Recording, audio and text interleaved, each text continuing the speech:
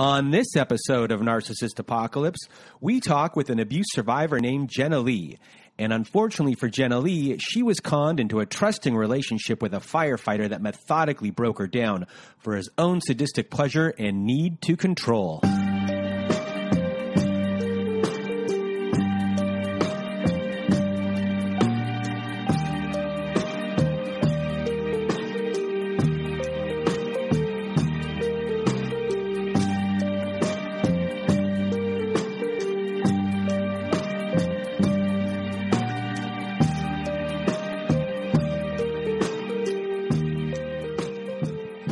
Welcome to Narcissist Apocalypse, a podcast that gives a voice to survivors of narcissistic abuse.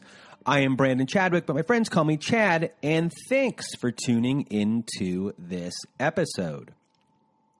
So what is a narcissist, you may ask? Well, for the purposes of this podcast, we refer to a narcissist as anyone who has displayed a pattern of behavior that shows a limited capacity to appreciate others' perspectives. It's that simple. And now, before we get to our episode with Jenna Lee, I just want to thank everyone in the Narcissist Apocalypse community for listening to the show and sharing your thoughts by email, Instagram, Facebook, and Twitter. A big shout out to everyone on our Facebook group who's been participating and helping. It's been fantastic. It's been a wonderful experience. And a reminder, if you haven't left us a review on whatever podcast service you use, Spotify, Apple, Google, Stitcher, CastBox, etc., leave us a 5-star written review if you can. It helps out the show when it comes to rankings. If you can't write a review, just click the 5-star button. Now, once again, I have to put a bit of a moratorium on doing recordings because our vetting call and recording call schedule is already pretty booked up to the mid to end of December already. However, if the quickest way to be part of our show is if you want to read a letter to your narcissist and be part of our Letters to Narcissist compilation episode, we've already done number 2. We're going to do number 3. We have a voicemail recorder on our website to record. Go to narcissistapocalypse.com. It's on the right side of the page. It's always floating around. It's hard to miss. There's a button that says send voicemail. Press it and away you'll go. We're accumulating these for volume 3 of that type of episode. So send those voicemails in. If you want myself or my old pal Melissa to read your letter instead, just send it to narcissistapocalypse@gmail.com. Everything is almost out of the way here, but I have one last thing. I've been building a directory, which will be a paid directory for narcissistic abuse therapists and coaches. It's close to being ready for all you professionals out there to populate it. So get a hold of me if you want to be part of that directory. And you can get a hold of me at directory@narcissistapocalypse.com if you're interested in being one of the first professionals on there. And unlike other directories, ours will be attached to a community forum that works a lot like Quora. So when it's up and running, anyone will be able to ask questions on narcissistic abuse, but only those professionals on our directory will be able to answer. I think this is going to be a very valuable resource for everyone involved, and I'm really excited to debut it for everyone in the coming weeks. Hopefully we get it all up and running smoothly by the end of December. So I'm really looking forward to that. And now, I'm going to get out of my own way. Here is my interview with Jenna Lee, and I'll check back in with you when it is all over. Welcome to this episode of Narcissist Apocalypse, and with me today I have Jenna Lee. How are you? I'm doing great. How are you?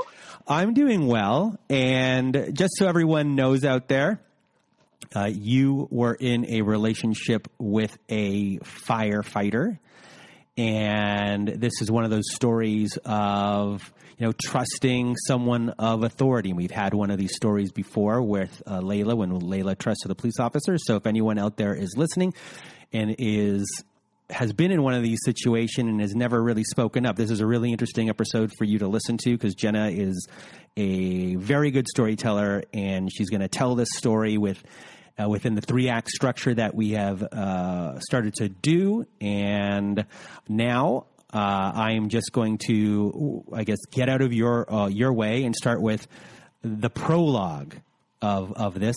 Before Act 1, just kind of give us a background of you. Yeah. So, I would say I was raised in a pretty typical household. I had a mother who stayed home and a dad who worked full time. Very loving family. They are good parents, but both parents brought in a lot of trauma and a lot of baggage from their past. My mother suffers from severe depression and anxiety. So that's something that I kind of had to watch throughout my childhood and even into my adulthood is, coaching your mom, trying to make things better for her, kind of being the parent in some situations. And then a father who, my dad was a pretty level-headed guy, but he went through some really severe trauma in his childhood. A lot of brothers and sisters who suffered through mental illness. And then right before my parents got married, my dad's parents were killed by a drunk driver. So he's had, unresolved trauma, things that he hadn't dealt with. And obviously that trickles down into, your future will trickle, it moves forward into your future and, the relationships with your children. I had great parents. I never doubted that my parents loved me and I, would never have those questions, but they did bring a lot of drama. There was, with the mental health issues, there's a lot of chaos. So, I would say that I was pretty much the rock in the family, like you had mentioned when we had spoke earlier, a loyalist, sounding board to my mom, kind of just that person that my parents would go to whenever there was any issues. One thing that, I struggled with, especially when I was younger, is, a lot of pressure was put on me to be the best in the family. I was the first child. There was a lot of high expectation on me to, do the best, be the best dancer. I was a competitive dancer for 15 years. Be the best at school, have the best friends, have the best relationships. That was kind of how I was raised. So yeah, it, kind of made me into a bit of a perfectionist, somebody who had very, very high expectations of myself. And I put a lot of pressure on myself at a very, very early young age. So, I had a pretty early traumatic experience when I was growing up. I was in a bullying experience where I was involved with a group of girls who were, my best friends for about 16 years. And they decided one day right before graduation, we no longer want you in the group and we no longer want you as a friend. So that bullying experience was devastating. I didn't go to my graduation. I didn't go to my prom. I didn't, even exams. I wrote my exams in a different room because I was so intimidated by these girls. And it was something that I suppressed for years after that, that I'm actually just recently dealing with, is the devastation through that one experience that I had with them. I was devastated. I was young. I was impressionable. And it made me into, although it was one of the worst situations, it also kind of made me into, the person I was going forward in my future. So, throughout my life, I guess I can look back and I realized I definitely had some boundary issues, and that started when I was very young. I was successful, confident, I was determined growing up, but I had those boundaries issues, and it was getting worse in my personal life. In my early 20s, I was pretty much a workaholic. I was determined to prove to anybody in my past that I could do this all on my own. And I think especially from just the way I was raised and compared to even the situation I went with the girls, I felt like I had to prove something to somebody. So that kind of, that's kind of a little bit of a idea of, how I was raised and how, some of the situations that I went through, at a younger age. And also, when people are listening, and we've discussed on earlier episodes, that this can happen to anyone. Narcissistic abuse, domestic abuse can happen to anyone, no matter what your social, economic status is. And you were someone who was independent, well off on your own, a great career. Yeah. And confident in it, and had no problems financially in any sort of way. And it's something a lot of people wouldn't think that someone like you from the outward would think that this could happen to you. And just for everyone out there, this is, a story as well, as this can happen to anyone. So, yeah. That was my goal. My determination was, I'm going to be successful in my career. I bought my first house at 26. I flipped it. I bought an investment property. I worked my way up in the company. I was a very confident, independent woman. And, it absolutely can happen to anybody. Narcissistic people tend to, like we had discussed, they go for, good, solid, strong people. There is nobody is off game for them. If that makes sense. you're proof of it. I mean, in a strange way, this person we're about to discuss is about to come in Act 1 and take your trust and it knows exactly how to gain your trust. So Act 1 is all about trust. And now I'm just going to, again, remove myself from the conversation. Yeah. I met my my ex-narcissist on a dating app, actually. I met him on Bumble. I was new to the dating scene, the online dating scene. You know, I saw a lot of people around me who were getting married and they met people online. So I thought, you know what, like, what's the worst thing that could possibly happen? Why not just give it a shot, see what goes? I mean, what could go wrong? If I meet somebody, great. If I don't, then whatever. So I was going on a few dates. But after the dates, I just wasn't feeling it. I didn't feel a connection or chemistry with some of the guys I was going out with. So I was starting to feel a little bit discouraged. Maybe this just isn't the route for me. So I remember actually after one night that I was on with somebody, I remember going home and saying, I'm done with this. Like, I can't keep going on these dates and not feeling anything. It's becoming very discouraging.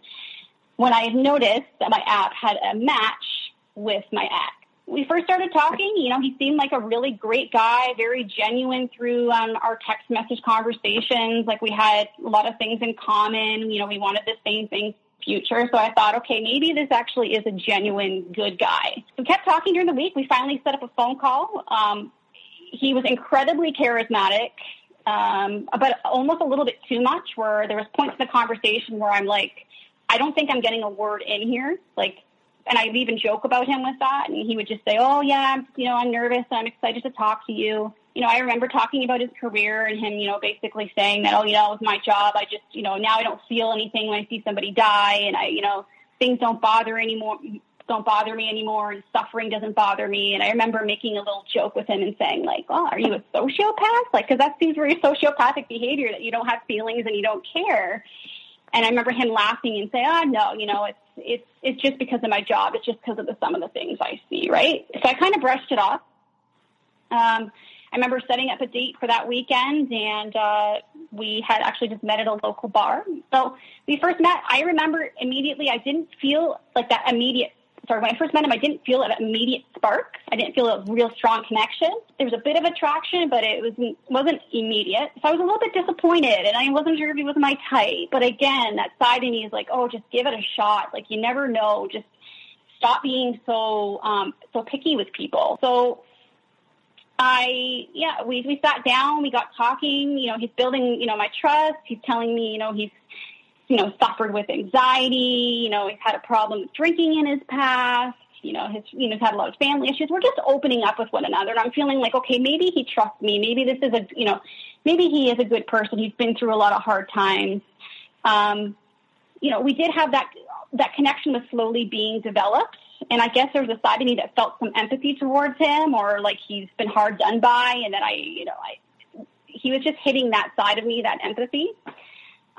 So by the end of the night, I remember, like, we're holding hands across the table. He's telling me, how many kids he wants to have, and that I'm so special, and he's been waiting to meet a girl like me.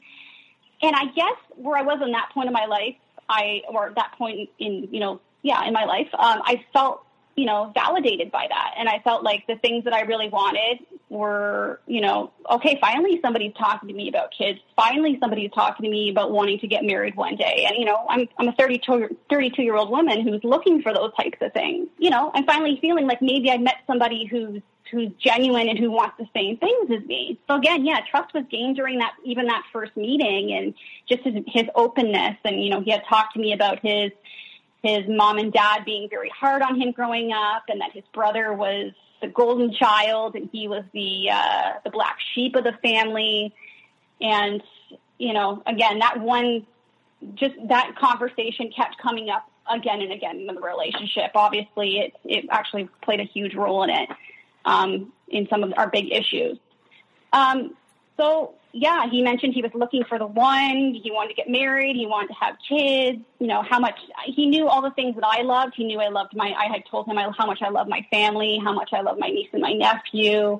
He knew how he knew how important family was to me, and that was everything to me. And I had told him from the very beginning that anybody I get involved with, that relationship with my family is so important, and it's key to the relationship being successful is, can everybody get along? Yeah. So he was very much mirroring what I wanted at this point. He was making me feel like he was very genuine, sincere. And I didn't really at that point have any reason to doubt him. But I will be honest, within that first meeting, there were a few red flags that did come out. He had spoke very negatively of a lot of his past exes. He said he was engaged a few years prior, and he compared her to the devil, and said she was a terrible person and that she cheated on him and she just did him wrong, and she turned out to be completely different than what she said she was. And I think he even said she was a narcissist. Like, even he was playing into that. And I remember, again, playing into my empathy side, where I thought, oh, how awful. Like, here's this guy that wants this future with a family, and he's getting, hurt left, center, and right by all of these people. So for you, at this point, these are for everyone listening, and who's either never experienced this or has experienced this, this is where your trust is fully complete. Where, one, we have a firefighter, check. Yeah. Here's a profession. Yeah. Number two, this person has used the victim card in one way to gain the empathy in you. So now you're feeling for him as if, not that he needs to be fixed, but, or to pity him, but you're feeling for how he grew up. Boom, he's got you. Number two. Three, the big one, the mirroring. The mirroring he's done here is probably expert, because he's taken what you have said. He's learned from it, and he can probably tell every time he's playing that card and he's throwing a new one out there. Oh, kids. Oh, look how she reacted there. This, look how she reacted there. Boom. Okay. Yeah, I got her. Yeah. And that one, I assume, was probably the biggest of the three. Oh, the mirroring. Absolutely. He was portraying himself to be every single thing that I wanted. And especially the family. The family aspect, kids, because you were a certain age, and he could probably see that, this is the age people want to have kids, along those lines. And it was really, he really hit you exactly where he needed to hit to get that final bit of, like, extreme trust that now he has you here. And now I guess Act 2 would be able to begin, where you would test your boundaries, see how far he can take things before love bombing happens, devaluing, and really create the fog of control, of fear, obligation, and guilt. So I guess that would happen next, correct? Yes. So, I guess, like you had said prior, he was a master manipulator. Like, he knew, this is years of experience. This isn't just, he's not new to the game. He knew what he was doing. He knew my vulnerabilities, and he knew my weaknesses, and he knew the things that were a no-go for me, that I wasn't going to tolerate in a relationship very, very early on. This wasn't just, 6 months down the road, I'm going to tell you these are what I fear. He knew probably within the first date or two. Yeah, you gave him an early blueprint of what he needed to say and how he needed to act. Yeah, like, I spelled it out for him, and then he basically took that information and did exactly what I had told him would hurt me. Do you know what it's crazy. I guess I can go into this a little bit more, as well as, after that, we set a second date up. I remember, this is where some of the boundary pushing started to really happen. The second date he said, let's have it at my house. Again, a bit boundary pushing for me, because I'm somebody who's like, okay, maybe that's a little bit too soon. Like, we've only gone on one date. Maybe we need to go do some more stuff outside of the house before that. But he had a really good way of suckering me in and making it seem like his intentions were pure in everything he did. So anyways, I agreed to it. I ended up going over after work one day, and I remember walking into his house. And again, let's keep in mind, he's met me once. He was all over me. I didn't even have a moment to digest even what his house looked like. He had me, picked up, swinging me around the house. It was very overwhelming. So it was just he was always just too much. There was just too much. And it was almost just like he was doing that. It was, I'll be honest with you, it was sort of creepy and almost like, I look back on it now and think like there was a bit of an obsession to it. Like he was obsessed.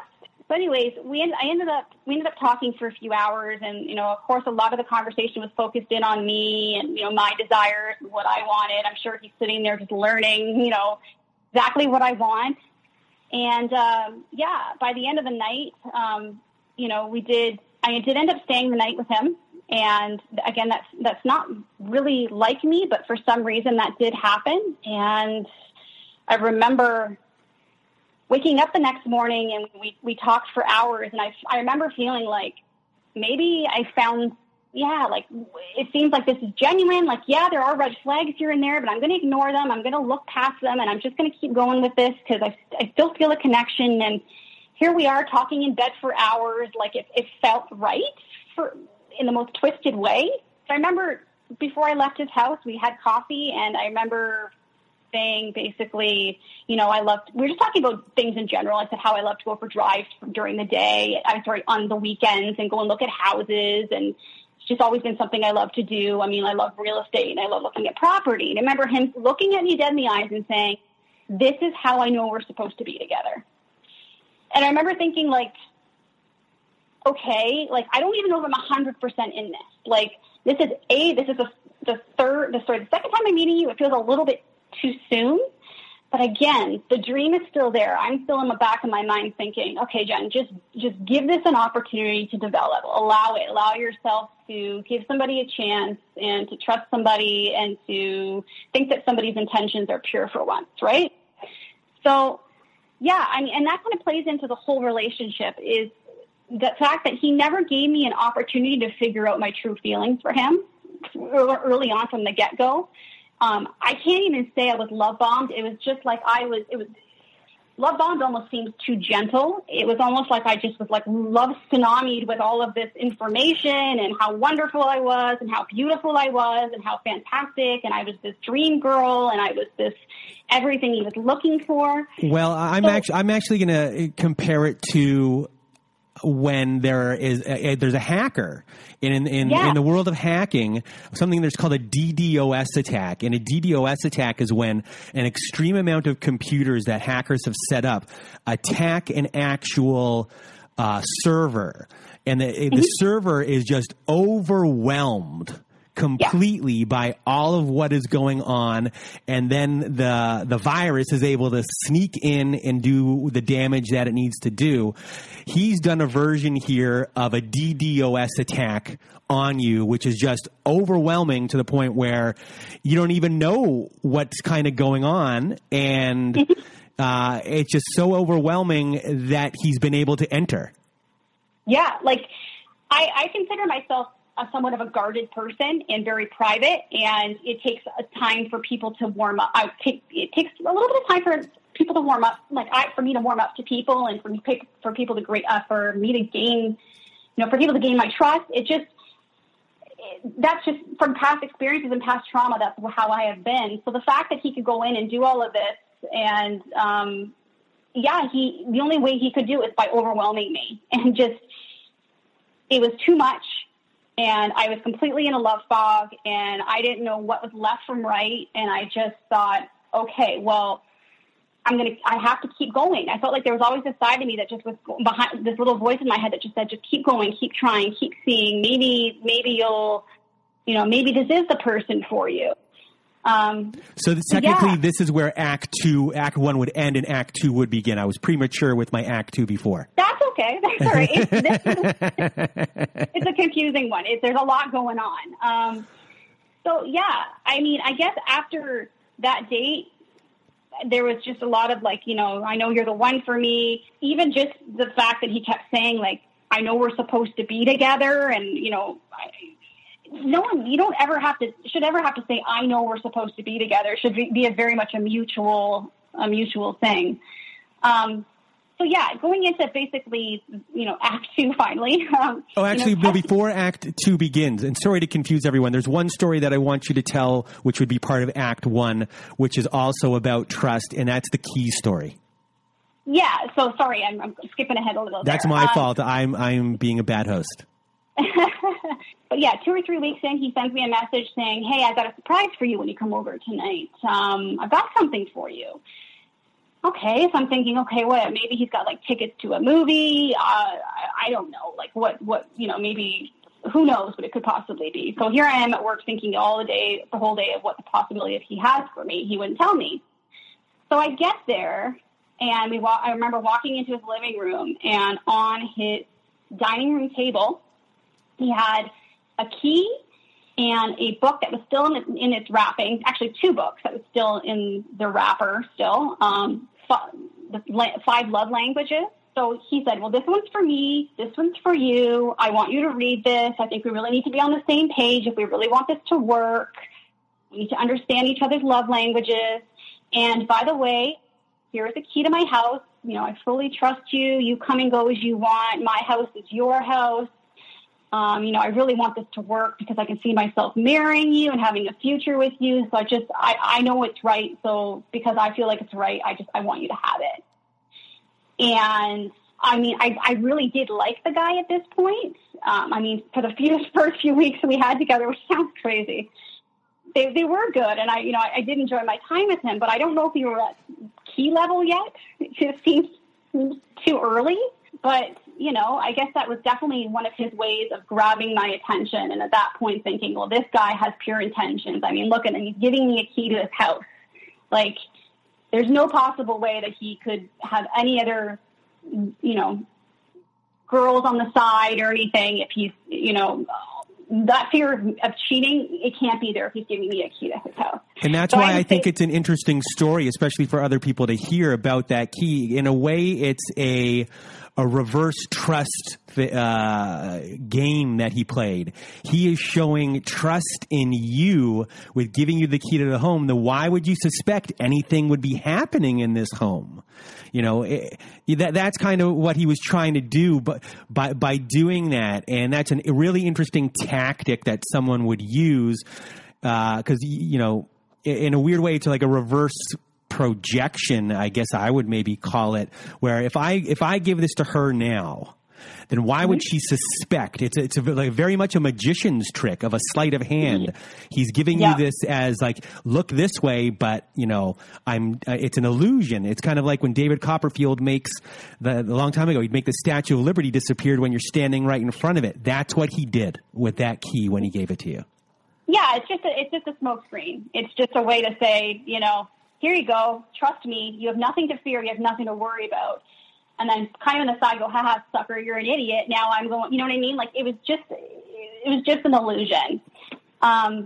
So yeah, I would honestly say though, at this point, I really, and it's very early on and it sounds crazy to say it, but I really trusted him at this point, and I didn't think that his intentions were bad. So I kept going with it.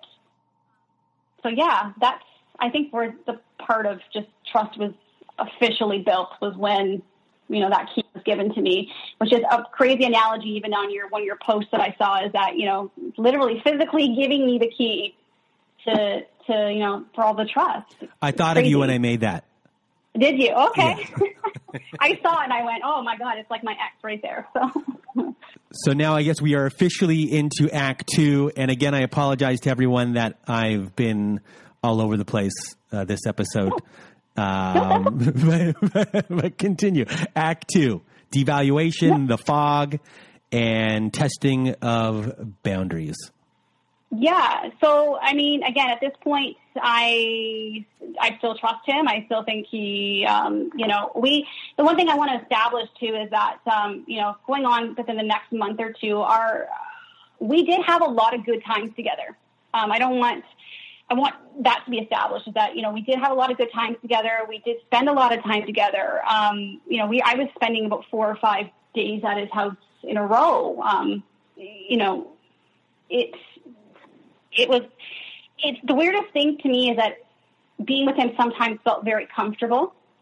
And I had to question that after the relationship ended, because I'm going, why do I feel so comfortable with this person? But, I think that has to do a lot with the mirroring that he was doing with me. So yeah, testing of boundaries. I would say, he was very controlling. like I said, dominating my time and calling me at work every day and texting me all throughout the day. One of the boundary testers for me is he started to bring up girls a lot of female friends. But they were just friends. There was nothing going on. He wasn't attracted to them. There was nothing going on there. He had no feelings. They were not his type, that I had nothing to worry about. So one of the biggest boundary testers very early on in the relationship, I would say, is when he had mentioned, hey, listen, I've got a girl, just a friend. She's got cancer. There's no attraction there. She's going through a lot of hard times. I wanted to take her to the movies. Take her out for lunch. Are you okay with that? Like, are you fine with that? Again, it's probably about 3 weeks in, and I remember thinking, okay, this feels weird because he knows my past and he knows my insecurities, but I'm going to say yes because it's still early on in the relationship, and if he's had this friendship for years, I'm fine with it, so I let him go.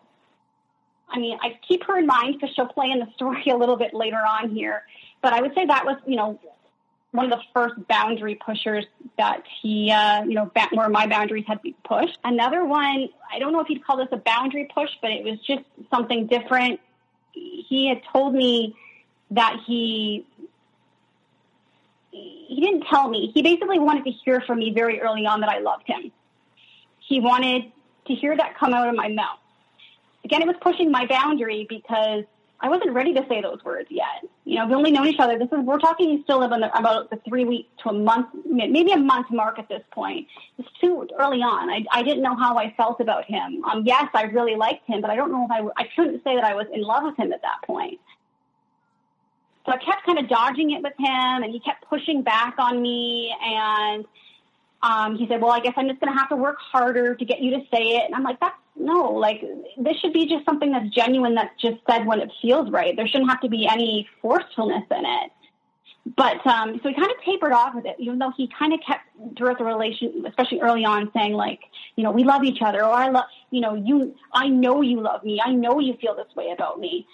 So, of course, he gets me in a vulnerable position one night. We're laying in bed together at his house and just about to fall asleep. And he looks over at me and he says, I love you.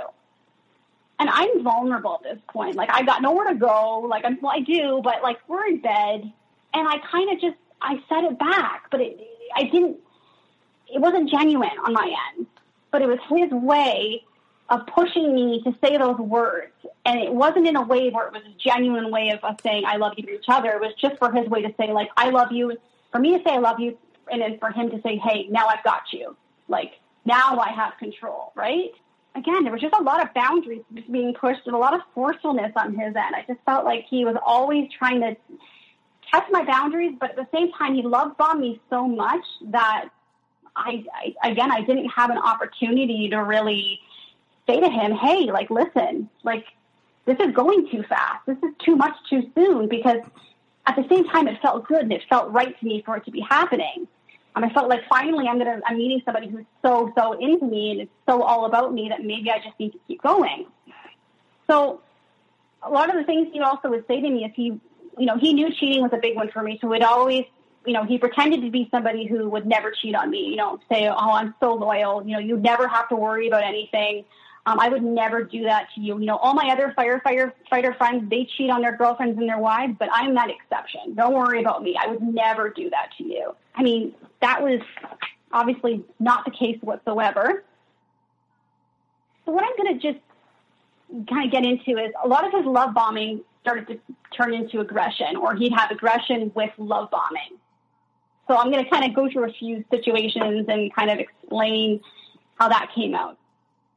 So the first situation is when I actually first met his friends. And this was the first time where I really kind of saw a different side of him, where I actually kind of grew to be a little bit fearful of him. So before meeting his friends, he spoke of his friends very negatively, kind of like he was above them, or like he felt like he was, too good to be their friends, which I always thought was a little bit arrogant, to be honest. So when I first met his friends, I kind of just jumped into the group. I, started talking to the girls and, just getting to know them. And all of a sudden he kept coming up from behind me and aggressively massaging my shoulders.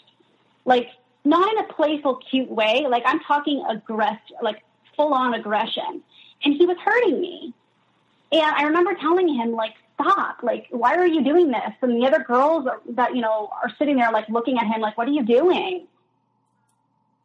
And here I am, like, I'm 110 pounds. I'm a petite little feminine girl. I'm not, like, that tomboy type that wants to be treated that way. So I kept looking at him and being like, can you please stop? And he looked at me and would say, oh, what? So you'll be affectionate with me in private, but you won't do it in person? And I'm like, that's not affection. You're being aggressive. You're hurting me. So I remember that whole night, like, he'd go off and he would talk with this group of friends. And, I mean, not even talk. He would sit there and stare at a wall while his other friends communicated because he was incredibly socially awkward. I remember just feeling like, I hope this guy doesn't come up again. Like, I kept looking over my shoulder because he was embarrassing me when he was doing it, and he was hurting me, so I didn't want him to come up and do it again. So that was, like, my first real experience of seeing, like, ooh, this is not, it didn't sit well with me.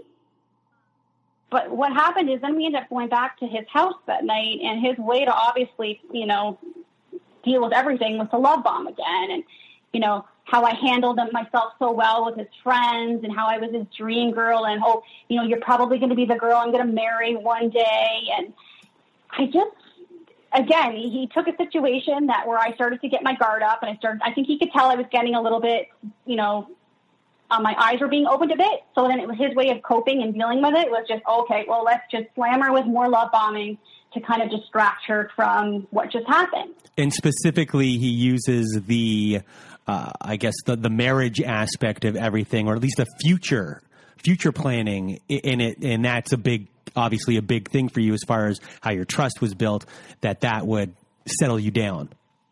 Yes. I mean, he played into that constantly, right? Let's bring up a family, let's bring up children, and that's going to keep her going, right?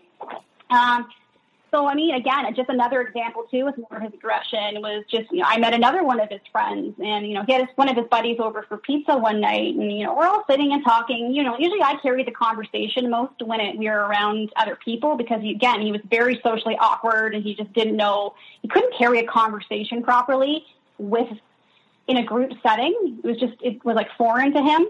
When he did carry a conversation, though, with me around, it was to make little jabs at me. Like, oh, you know, when she's here, you know, her hair sheds so much, I have to spend like an hour cleaning it out of the shower drain, and making little jokes and jabs at me. And I remember his guy friend looking over at me and saying, like, I hope you're giving it back to this guy. Like, I could tell he was getting upset with how my ex was talking about me or talking to me. So again, it was another thing where it's just like he had to just poke. Like, he had to poke at me. But then again, at the end of the night, when his friend left, let's love bomb. Oh, you're the best thing. My friend loved you. You're wonderful. You know, I can't wait to have a future with you. Like, that was, again, he could tell that I was getting agitated, so he had to deal with it by love bombing again. Did you ever get the sense that his friends didn't like him at all? Oh, yeah. Yeah. Did they ever say anything to you? No, but you can always tell by people's looks on their faces that they were super kind and wonderful to me, but I could almost see the look in their eyes as if, like, what are you doing, girl? Like, do you know who this person really is? Which at the time didn't clue into me, but obviously after the fact, I really realized that there probably was some, like, why is this girl putting herself through this? Or we know who the real guy is. This isn't going to last. You know what I mean? Mm-hmm. So, yeah, it's just, you know, very early on, he was very much somebody who he had to, there was a situation where he had to implant thoughts in my head where he would tell me very early on, you are very important to me. And every text message that we had, and any time we said goodnight, in bold letters, you are very important to me. Every conversation, that's how it had to end. And at first you think it's sweet and you think it's cute, but then after a while, you know, when somebody's like saying it all the time, it's almost like they're constantly trying to tell you, haha, don't look anywhere else. You're very important to me. Like, you got nothing to worry about here. It's a slow subliminal message. You don't realize it's a subliminal because it's right in front of your face. but the more it's said, the more it's imprinting in you. Yeah. Like, I remember the first time he actually said it out loud to me. I was in his bed, and he pulled me over towards him and held on to me tight. And in my ear, he whispered those words. And I remember feeling like, ew, like, this doesn't feel right. But at the same time, you feel so overwhelmed with the fact that somebody adores you, or you think adores you so much that you're thinking, oh, okay, well, maybe this is just the way that it's supposed to feel. I don't know. It felt very forceful and almost kind of like he was trying to brainwash me into those words, like repeat them constantly over and over again. And maybe I can, it'll make her stay. She's never going to leave if she thinks that she's so important to me. So yeah, I guess that kind of trickles into, very early on, he planned a trip for us together. I'd say probably within the first month, he's like, oh, let's go to my parents' condo in Florida. I'll pay for everything. I'll take care of everything. And I'm like, I'm good. Like, I work. I can take care of my own stuff. Like, just tell me how much it's going to cost. I can handle it. And so anyways, we ended up going, and I'll be honest, the first half of the trip was fine. We had a good time together. I mean, I want to stress, there was some normalcy to the relationship, and it wasn't all chaos all over the place. There were moments and sections in that relationship where it was actually very normal, and it felt very much like a relationship. I remember we were at his parents, obviously back at his parents' condo. It was down by the beach, and he had noticed that a guy was checking me out at the beach, and I guess he ran up to me to basically tell me, oh, yeah, you're never going to believe some guy was looking at you, and it's almost like he got a little bit of a thrill out of it or something. Again, strange. He did that consistently in our relationship. And I remember as we were walking back to the condo after being on the beach, I said to him, listen, like, you're not upset about that, because he was starting to get a little bit quiet, that somebody was looking at me or somebody was checking me out. And I didn't want him to, like, listen, you're not bothered by it, are you? And, that I don't want, like, who cares what other people think of me? Like, I'm with you. I'm happy with you. Like, I want to be with you. Like, don't be insecure about it or anything. You have nothing to worry about. And I remember him looking at me saying, I can get any girl I want. My cooking can get me any girl I want. Like, and I remember it just, again, the tone of it was such aggression, and it was looking at me like, you're so replaceable. Don't even worry about it. Like, I can get somebody at the drop of a hat. And I remember, like, my heart dropping and feeling like, wow, here's some person who's love bombing me so much. And they basically just tell me that I am easily replaceable and don't worry about it. I can get any girl I want. So I'm upset. We go back up to the condo, back to his parents, up to the room, and he knows that, I feel differently at this point, and he knows that I'm acting strange. I'm a little bit more quiet. And, he goes, no, what's wrong? What's wrong? I said, listen, I just need to go for a walk. I just want to go for a walk. I want to kind of digest a few things. And my way of coping and my way of dealing with situations is usually to walk it off and just figure it out and come back with, more of a clear head. But he refused. He wanted to know what was going on. And that's where I really stood up for myself in that moment. And I said, listen, like, what you did downstairs and what you said, it really hurt me. And my past, and the things that have, hurt me deeply, and being cheated on. And I don't understand why you had to go there. And of course, back into the whole bombing and just saying, babe, don't worry. Like, I'm sorry. I never want to hurt you. You know how special and how important you are to me, and you're the world to me. And I'd never hurt you, and all this stuff. So again, it was brushed off. But I would say that at that point, there was a shift, because I stood up for myself in that situation. And that's where I could tell going forward in the relationship, he was going to start to ramp things up a lot more. And he was going to start to gun in the things that were my fears.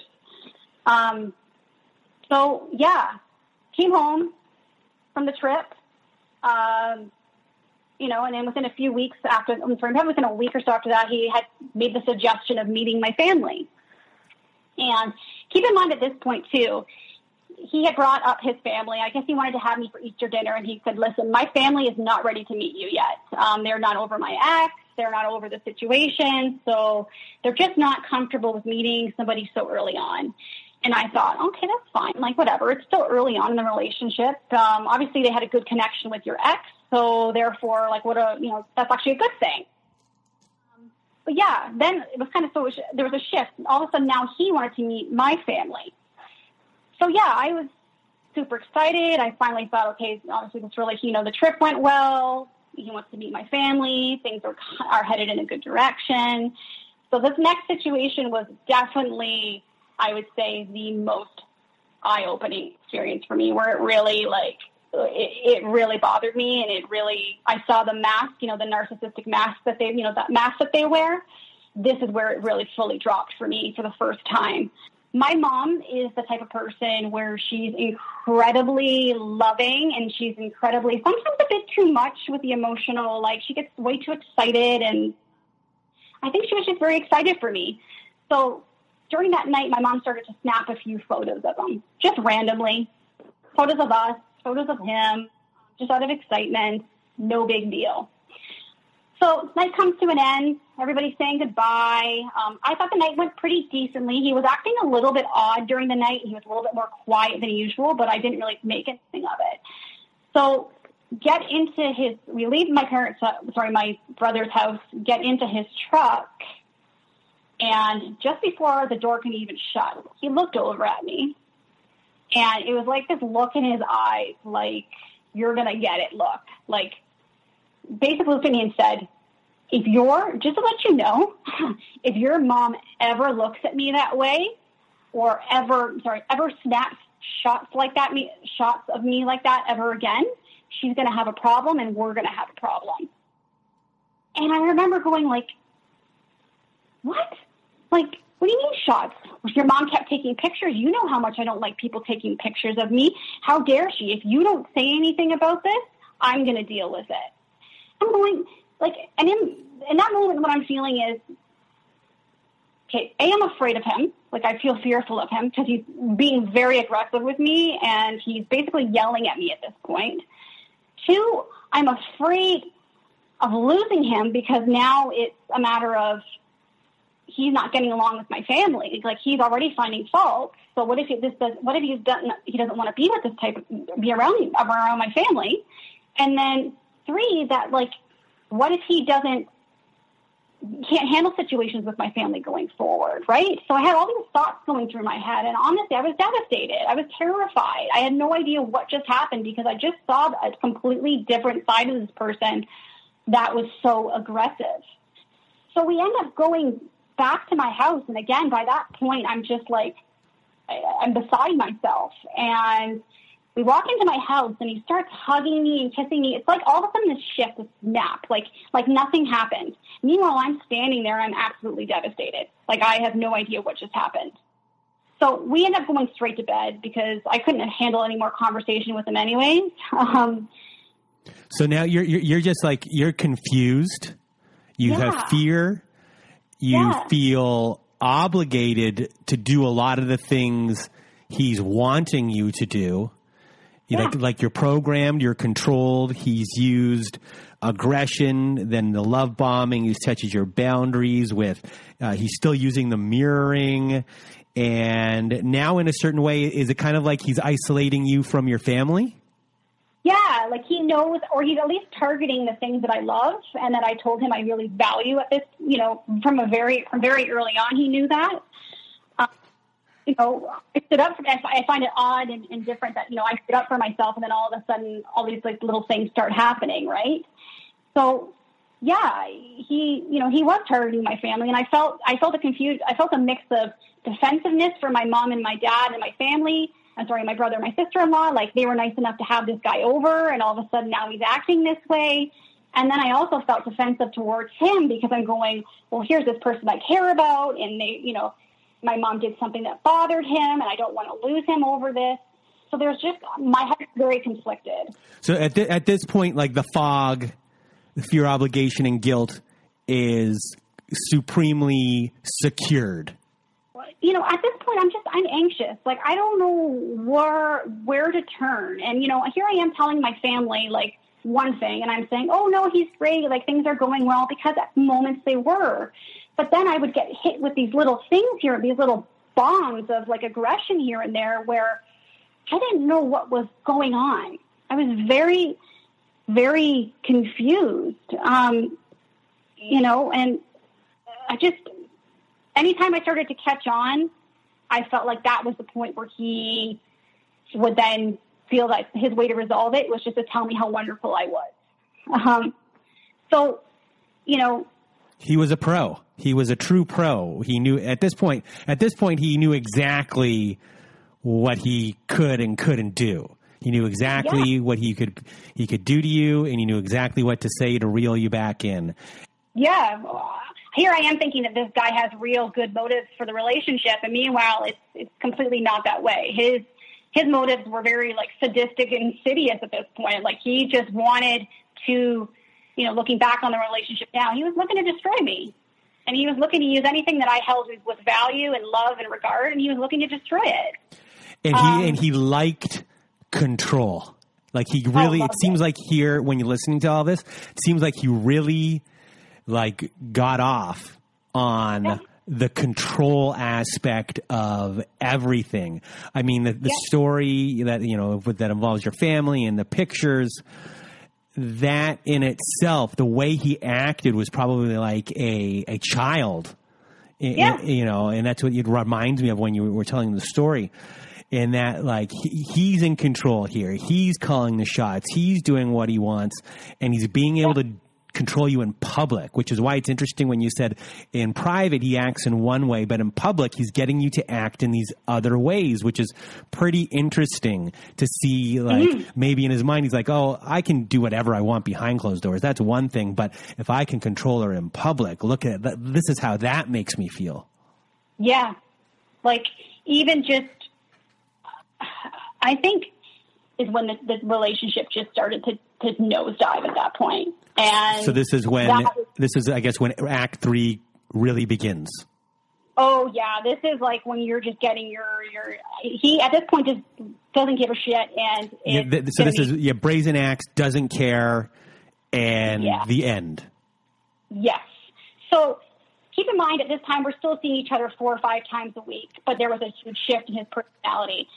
He basically at that point said like, okay, well, you know, like, I guess I'll see you on the next weekend. Like, I'm going to be working during the week, and I'm going to be busy with the house renovation. So, you know, you go do your thing, and I'll go do my thing, and we'll see each other on the weekends, which, again, is not like him. We were together all the time, and it just something felt off.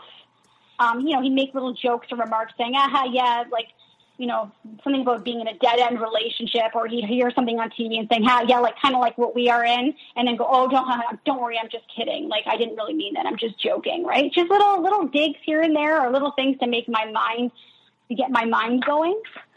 Still, though, I think he was, you know, smart enough in his ways to know that he still had to do trickles of love bomb here and there to keep me, because he couldn't full go into devaluation mode, because I think he knew I was a bit smarter than that, and I may have just been like, no, like we're done then at that moment.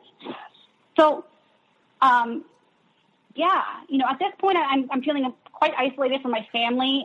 I'm feeling like I can't have these conversations or discussions because they see the relationship in a very different way. I'm starting to feel more anxious around him. He's amping up these remarks that are making me question the relationship. I'm not seeing him as much. He brings up then at this point, you know, I had known he had, I think very, very early on, I told you about the friend that he had took out for to the movies and for something to eat, the girl that he said had cancer. So during this phase, this act right here, I had asked him, I said, like, you know, how's she doing? How's she feeling? You know, you haven't really brought her up much. And I remember him looking at me and saying, like, yeah, I think she liked me. We don't talk anymore. And I'm going, like, this is somebody that you know, we're being very descriptive about the type of cancer that they had and how caring you were and how strong of a person you thought they were. So that's where things started to, like, click. Like, I don't think that, like, who knows if she even had that, or if he made that up so that he could go out with her. I guess the final week prior to the final end, I just knew something wasn't right. My gut was going. I was literally at this point starting to get an actual physical reaction from being around this person. Like, there was maybe 2 or 3 times where I had to run to the bathroom to throw up because I felt so anxious and so sick. And I'm not somebody who suffers from anxiety or depression or anything like that. We all dealt with situational anxiety, but this was different. This was like, I can't even be around him, and he would say things that would get me so anxious that I would have to, jet line it to the bathroom just to get it out of my body, all this anxiety and anxiousness. So, yeah, I remember that week to the week of the end. I remember on the Wednesday him saying, "Hey, listen, I want to, a friend of mine wants to come down," and he had brought him up in the past. So I was like, "Okay, yeah, go, we're going to come down. He's going to come down. We're going to go for a few drinks. Is that okay?" And I remember him saying to him, "Yeah, you don't have to ask for permission. You go ahead. That's fine. Well, it's just Friday nights we usually spend together, and I just want to have respect for you, and I want to ask and make sure you're okay with it." So yeah, that's fine. Go do what you got to do. You're allowed to have your friends. I have my friends. That was fine. The Friday night he went out. I went out too. And then the Saturday, we had decided to spend Saturday and Sunday together. I go over and I walk into his house and, he's downstairs. He calls up to me and, I'll be up in 1 minute. So I'm standing there waiting and I'm just, getting my shoes off, whatever. He comes upstairs and he walks right past me, doesn't even make eye contact. And that's not like him. Usually he's more at the door, saying hello. It was almost like he was just completely avoiding me. So I go up to him and I'm like, "Oh, hey, I'm here. Hi. Oh, you don't even look like you're happy to be here." So he's trying to start an argument with me. And I'm thinking no, I'm not happy. You just walked right past me. You didn't even acknowledge that I was here. Of course I'm going to be a little bit taken back by it. So that just set the tone up. And it just felt like there was just a shift or a major change with him. And he was at this point just didn't care. And he was just going to be whoever he wanted to be in front of me.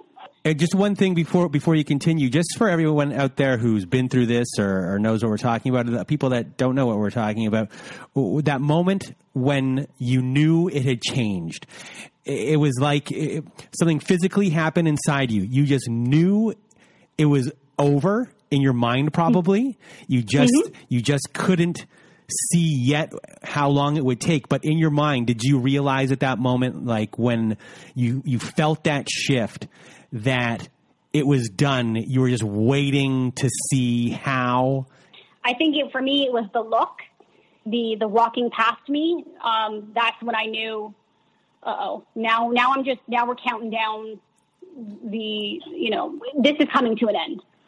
So I remember waking up Monday morning and I drove to work. I was only work about 10 minutes away from where he is. And I remember leaving his house and just knowing that something was going to happen soon. I just knew it. Again, those few days were just very eye-opening for me. So I ended up going to work for the day, and I kind of had a game plan. It's time to really figure out who this person is. And so I ended up finishing work. I ended up texting him and saying, because he used to get angry if I didn't text him when work was finished or when I was on my way home. He would text me saying, "I expect you to text me and let me know that you're going home because I don't want to worry about you." Again, another form of control, right? Mm-hmm. So I texted him. He ended up saying, "Oh, yeah, okay, hey, babe, yeah, get home safe, blah, blah, blah." I, for some reason, said, I am sticking around where I was, and I'm going to go for dinner. So I ended up grabbing a coworker and going and grabbing a bite to eat at a restaurant just down the street from my work, and shot him a message probably around 6 o'clock saying, "Hey, I ended up sticking around. What are you up to?" I didn't get a response.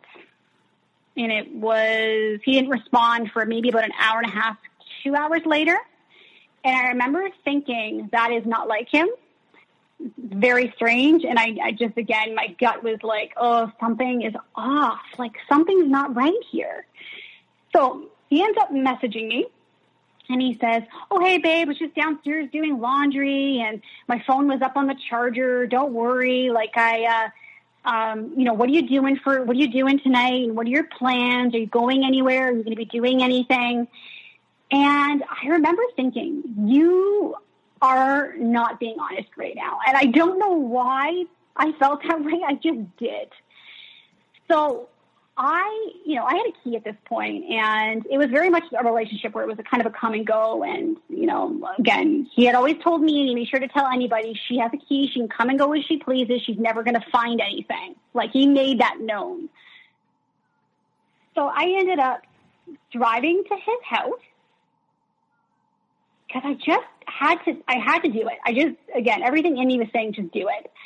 And I remember on my phone with my sister-in-law and saying, like, listen, I know something's going on. I don't want to feel like a crazy girl here, but at the same time, like, I know something isn't right, and I feel like I need to do this.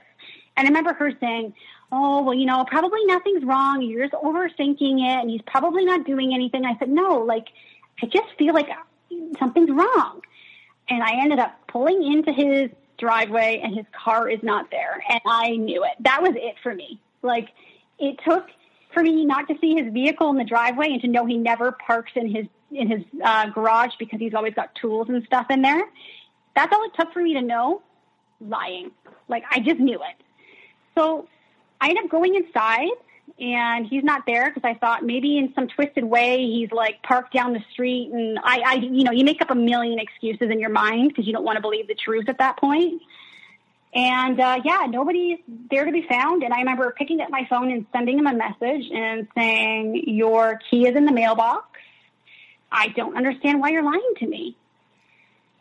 Because he was pretending to be somewhere where he wasn't. And I knew, like, at that point, I just knew the relationship was done. I told you, once you start lying and start going behind my back, it's done. So he ended up messaging me probably within the next 15 minutes. Actually, he called me and saying, it's not what it looks like. It's not what it looks like. And I said, listen, I ended up sticking around because I felt like I needed to actually have a face-to-face with him and give him, let him hear what I had to say.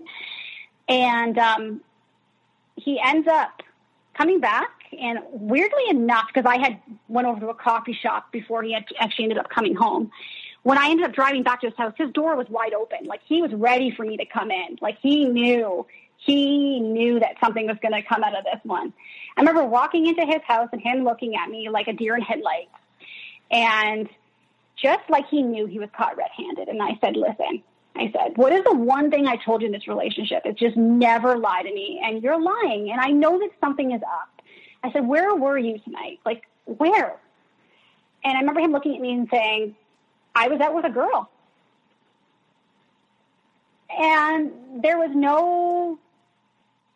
nothing, just straight face. I was out with a girl. I was out with somebody. And I said, like, I'm trying to look for answers. Like, were you on a date? Yeah, I was on a date with somebody. Like, I was out with someone. And I said, okay. I said, well, firstly, we're done. Like, the relationship is over. And then I remember him saying, I remember asking the question, like, so on the Friday, were you with what was going on? Just like, were you actually with guy friends? No, I was on a date. I was with somebody. And that's when I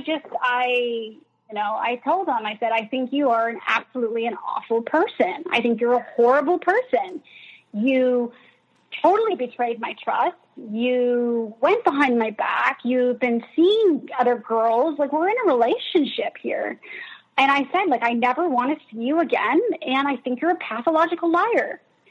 And that whole time, he sat there, no emotion, said, the only thing he kept saying to me is, I'm sorry, I don't want to hurt you, I'm sorry, and this is going to be the biggest thing I'm ever going to regret, and I wish I never did this to you. But there was no true emotion behind it.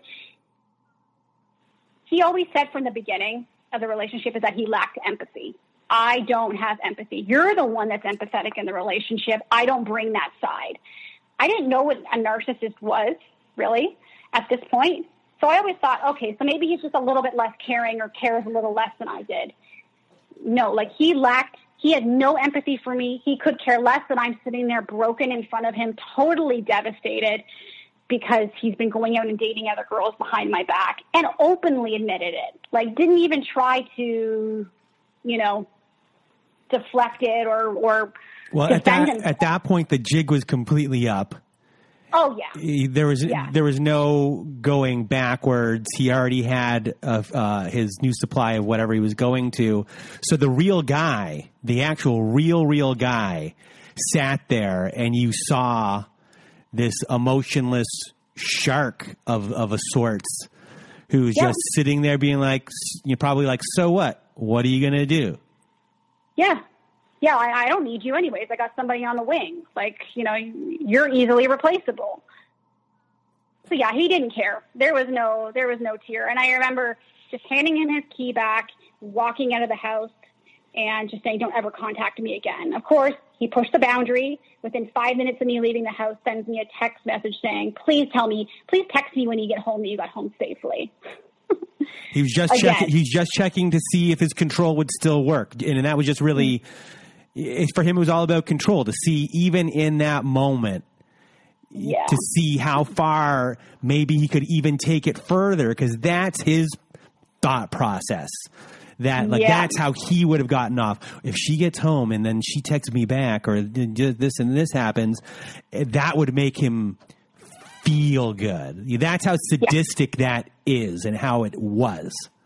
So now that it is over, can you just, I guess, discuss how you're healing, how you're doing, and maybe discuss how the devaluation took a toll on you? Because you had a major devaluation happen in the time you were there or with him. So how'd that take a toll on you, and how are you recovering?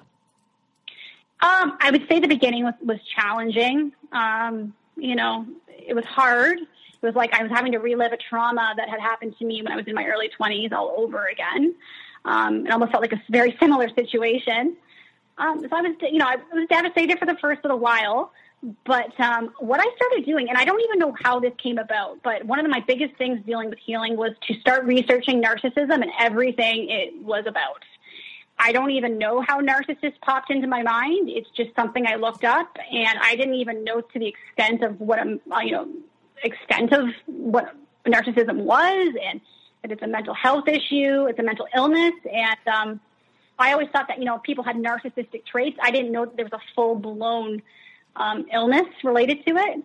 So I just threw myself into studying, learning absolutely every single thing I could about narcissism. And I probably overdid it, and I probably stayed up many nights learning about it and understanding it. And I just saw so many similarities to the relationships I was in the past. And I could literally full-blown say that every relationship that I have been with a male has been with a narcissist. And, that gave me kind of some tools and some ammo to really look at it and say, like, okay, this is the person I was dealing with. A second form of healing for me was obviously throwing myself into therapy, like, immediately. Like, don't even think about it. Don't even just do it. So I found myself one that deals specifically with trauma, and she was fantastic. She, allowed me to vent my situation, but then she was very focused on, my situation with a narcissist, but then she was very focused on my healing from my past trauma, the suppression suppression of just past childhood wounds, the bullying situation with the girlfriends that I had, really uncovering where my boundary issues were and where I had, some severe suppression trauma in my life that just, I almost pretended like it didn't happen. I wasn't dealing with it. So you have been working on all the boundaries that he pushed down or he penetrated, and that were created from your youth, from when you were a child, to the stuff that happened with those girls when you were a teenager. All of those types of issues, you then went back to try and plug those holes. Yeah, I tried to. Obviously, I feel like with a narcissistic relationship, you don't just get into them. There's a reason why people stay in them, and a lot of it has to do with things in your past you may have not dealt with. This might be hard for some people to maybe hear. For me, it resonated just in my healing and my way of dealing with things was sometimes you meet people like this, or you keep going over a situation over and over again to learn from it. And also that narcissist can sometimes be a catalyst for your own personal healing or uncovering past wounds that you haven't dealt with. And as much as I hate that this situation happened and how awful it is to be in my stage of healing now, can look back on it and say it was the worst, but yet the best thing that's happened to me, because it's made me look really, really look inwards and realize, why am I attracting this? Why do I keep going back to the same type of person? And what I was able to find is that I had not dealt with a lot of stuff from my past. I had kind of just locked it up in a box, threw it away into the ocean, and said, hey, at some point I'll deal with this, but it ain't going to be now. And this situation particularly has forced me to deal with it. Well, Jenna Lee, I want to thank you for being on the show today and telling your story and sharing your experience and your knowledge and your healing with us, because, your healing process has been thorough. And one of the things a lot of people sometimes don't realize is it takes a lot of work on your end to heal and to move forward, and doing the work takes, you hear it, but it's a lot of work to do, and it's something that you have to do every single day, and it's a constant thing. Because if you let it slide, you'll slip back into your old patterns. And so you have to kind of do it every single day and build and build and build and build and build until one day you look backwards and there's no way you can go back. You're already that many steps forward and a new foundation has been built. And once that new foundation has been built, then you can really start rebuilding your house. But it starts off with rebuilding that new foundation. And it sounds like you've done it, and you should be proud of yourself. Yeah. for doing so. And I just once again, I want to thank you for being on the show. Yeah. And no, thank you for having me and having a podcast that, during my healing journey, just listening to the stories and hearing other women, that gave me a place where I can, I feel like I had somebody who understood me, or had people who were going through something similar. So I got to say thank you to you as well. Well, you are welcome. And on behalf of you, I just want to tell everyone, have a great night, and we'll see you next week. And that was my conversation with Jenna Lee. So once again, I want to thank Jenna Lee for being part of the show, and for everyone out there who always wondered why someone would stay for a certain amount of time, or why someone would put themselves through this type of abuse. This is the reason. They're methodically broken down. And you can see in the story by someone who is sadistic, her partner at the time, how they actually did it and how they can psychologically get the trust in, and then keep you on a string. So before I leave you today, just want to say one more time, our Facebook group is hopping, and you should go there to our Facebook group at facebook.com/groups/narcissistapocalypse. You want to be part of our group. And also, for our Letters to a Narcissist episode, if you want to be part of that episode, there's a voicemail recorder on our website to record. Go to narcissistapocalypse.com. It's on the right side of the page. It's a floating button, hard to miss. It says send voicemail. Press that button, and away you'll go. It records once, twice, 3 times, or 4, as many times as you need. It records up to 5 minutes each time. We're accumulating these letters to have for volume 2 of that episode, so send us those voicemails. And now, the show is over. Be well, and bye for now.